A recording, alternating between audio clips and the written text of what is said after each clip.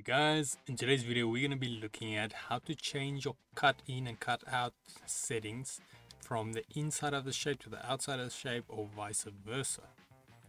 But before that, let's have a quick intro first.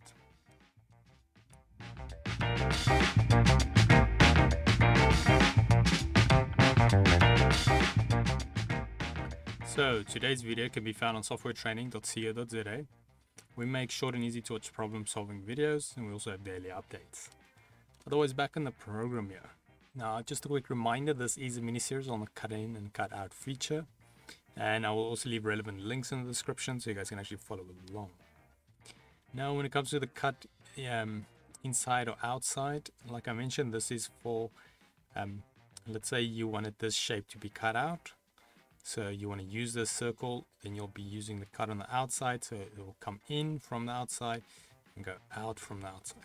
But let's say this is a shape you're cutting within a shape which you actually want to keep that shape of, then you want to have this cut come from the inside and go out to the inside again. So now in order to change that, we're going to have to make sure our cut in and cut out bar is enabled. So in order to do that, we go to View, and then we want to navigate till we find this cut in and cut out bar. Now if I had to open it again, you will see it appears here on the bottom left.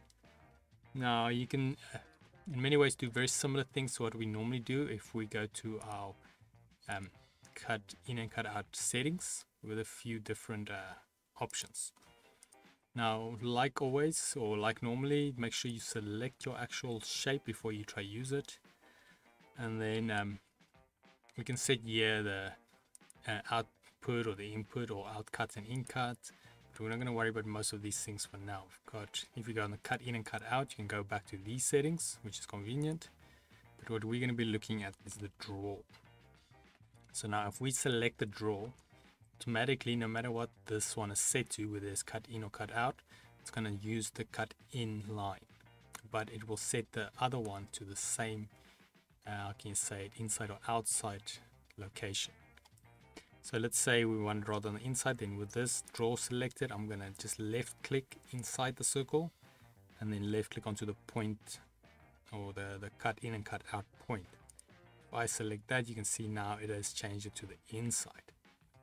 Now we can simply just obviously go here and then try adjust it if we have to, and then you will notice it jumps it out to the outside again.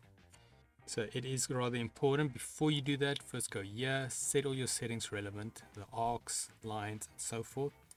And then we go to the draw, go on the inside, and then you can, for instance, let's say I did something like this, but you want this one closer to that one, then you just simply go where you think it will look best based on measurement, click there, and then we can have something relevant.